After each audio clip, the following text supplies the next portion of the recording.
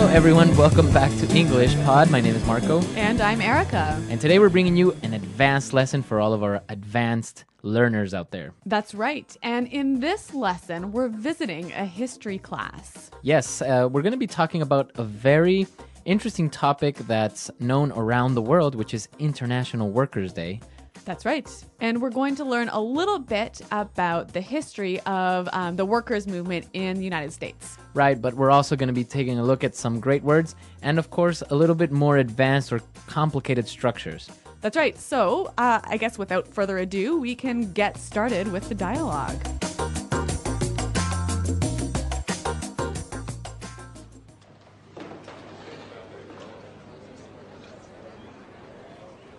All right, everyone, settle down. Let's get started. As you know, an important aspect of becoming a good citizen is understanding the genesis of our legal system.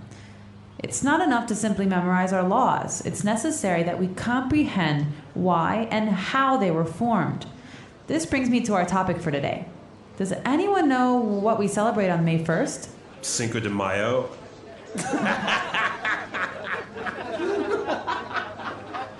No, that's May 5th in Spanish, James. No wonder you're failing my Spanish class.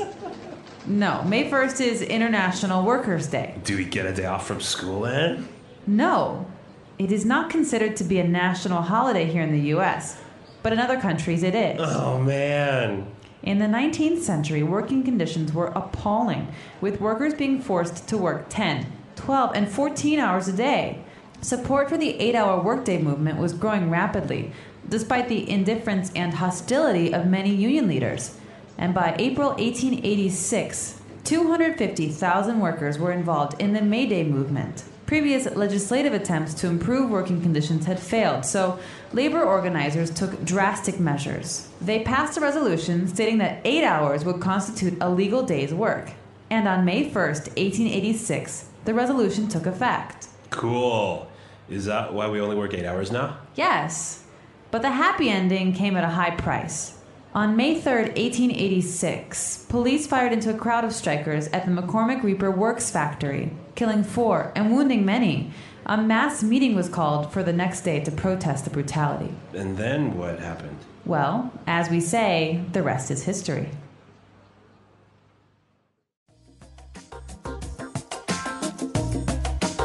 All right, so we were in a history class and we learned something new, something interesting, right? Yeah, International Workers' Day. It says it's not celebrated in the U.S., but in many other countries it is. Right, on May 1st, a lot of people have a day off, so that's always good. Yes. All right, so why don't we take a look at some of the words that we saw in this dialogue, which were maybe a little bit different or difficult in Language Takeaway. Language takeaway.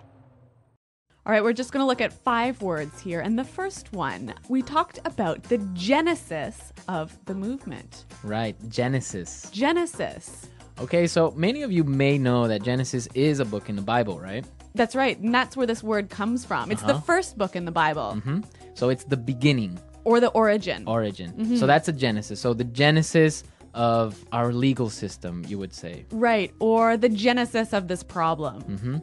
So it's the origin. Yeah, it's a little bit of a formal word, isn't it? Yeah, I guess maybe you can say the origin or the beginning. Yeah, but maybe in an academic setting, you can talk about the genesis. Yes, very good. All right, what do we have next? Well, one of the reasons why the workers' movement got started was because of the appalling working conditions. Appalling. Appalling. If something is appalling, It's shockingly bad. very, very bad. Yeah. So now if something is appalling, like the working conditions were appalling, That's right. you would feel appalled. Exactly. I'm appalled at your behavior. Okay, so it's almost like you are disgusted. Yeah, that's right. Yeah. Very, very strong word. Yeah, very strong. Okay. Okay, so the working conditions were appalling and people were setting up this movement, right? But what happened? They met some hostility. Hostility. Hostility. Hostility from the police, right? That's right. So what is hostility? Hostility is the state of receiving an unfriendly reaction. Okay. They acted in a very unfriendly way, and it also suggests, a hint of violence even. Okay. Yeah. Yeah. So if somebody is hostile, they can maybe be aggressive and maybe to a point violent. That's right. Okay. So a hostile person. Yeah, or a hostile environment, a dangerous environment. Okay, hostility, hostile. Very good. Yeah. Now, because of these appalling working conditions, the labor movement decided to take drastic measures. Drastic measures. Yeah, drastic measures. This is a really wonderful phrase, and I think it would help us to listen to a few examples of this phrase in use. Example 1. The president was faced with some difficult decisions and was forced to take drastic measures to solve the crisis. Example 2. The police took very drastic measures to control the protesters outside the government palace.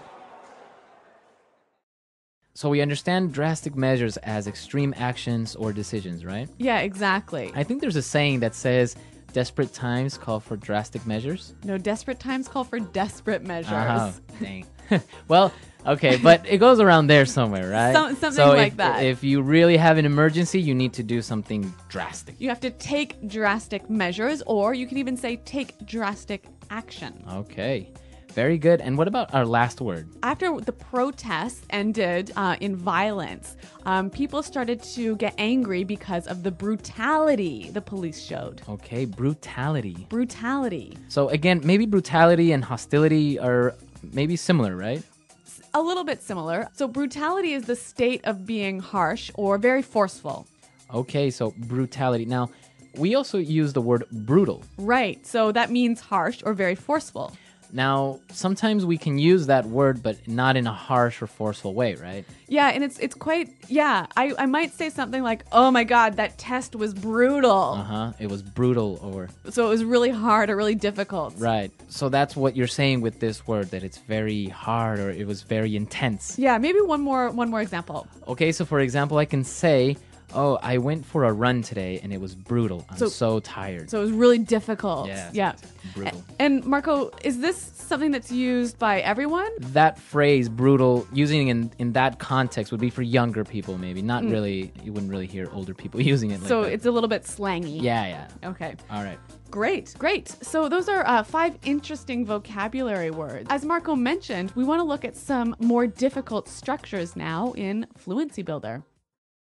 Fluency Builder.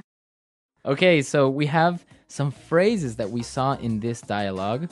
And, well, let's start with the first one. Well, the teacher opens his discussion by talking about how an understanding of the legal system is an important aspect of being a good citizen. Okay, an important aspect. An important aspect. So, well, maybe we know the word important, right? So what's Obviously. an aspect? A part of something, an important part of something. Okay, so the teacher started with an important aspect of and then specified the idea or what part it belongs to. Right, so it usually follows this form. Noun is an important aspect of noun. Okay, So for example, quality control is an important aspect of keeping customers happy. okay, perfect.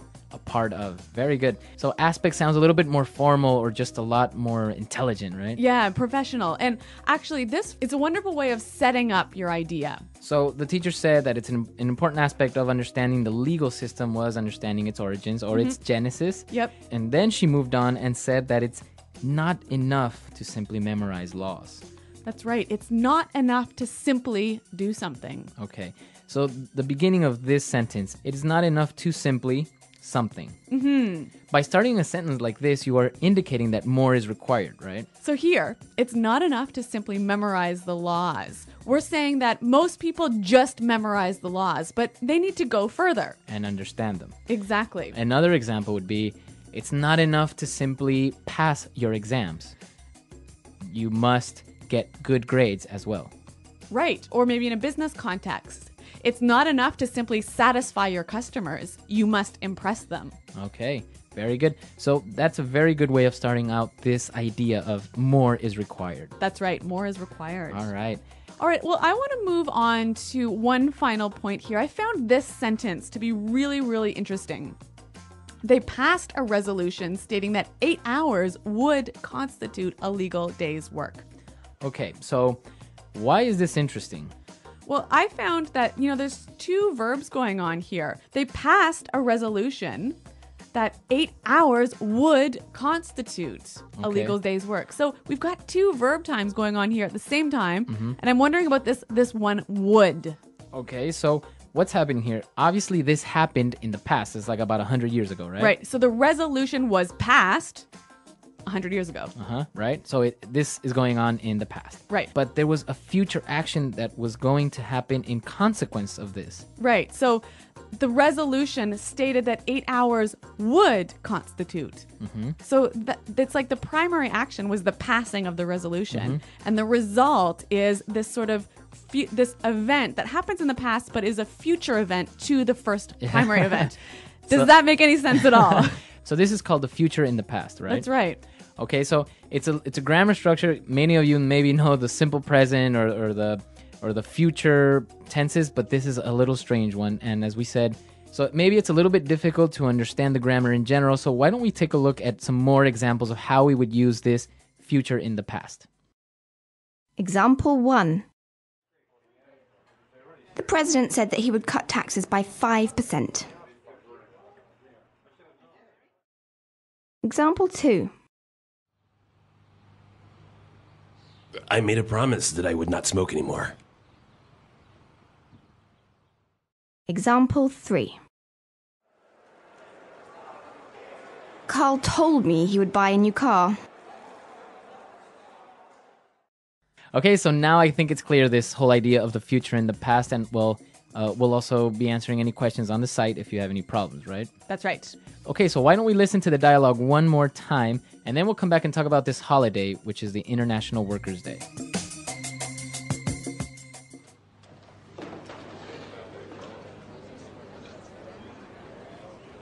All right, everyone, settle down. Let's get started. As you know, an important aspect of becoming a good citizen is understanding the genesis of our legal system. It's not enough to simply memorize our laws. It's necessary that we comprehend why and how they were formed. This brings me to our topic for today. Does anyone know what we celebrate on May 1st? Cinco de Mayo.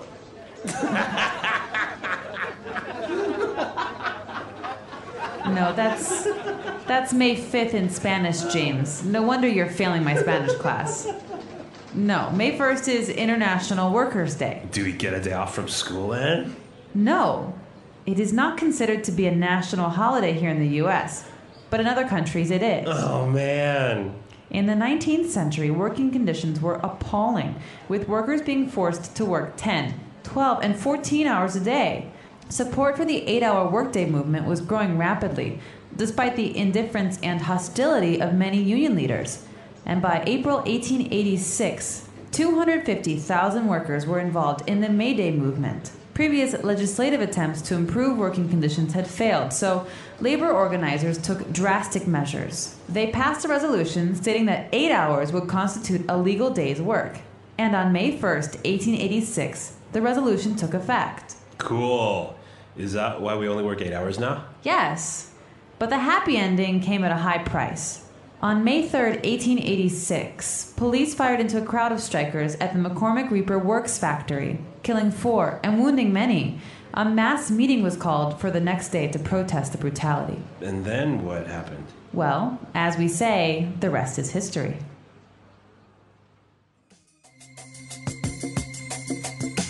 All right, so Erica, in Canada, do you celebrate this? We do, but not on May 1st. Oh, really? When is it? The first weekend in September. Oh, really? And why? I am not 100% sure.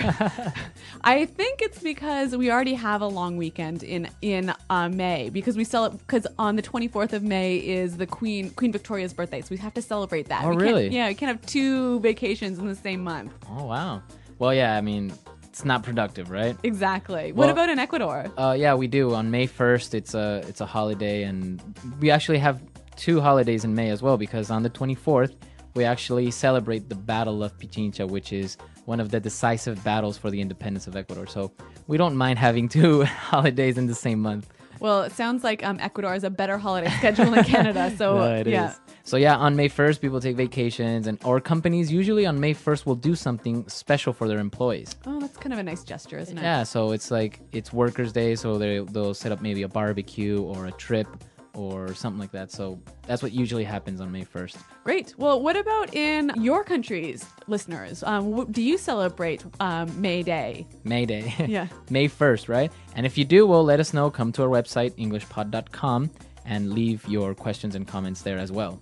That's right. Well, thanks for downloading this lesson. And until next time, goodbye. Bye.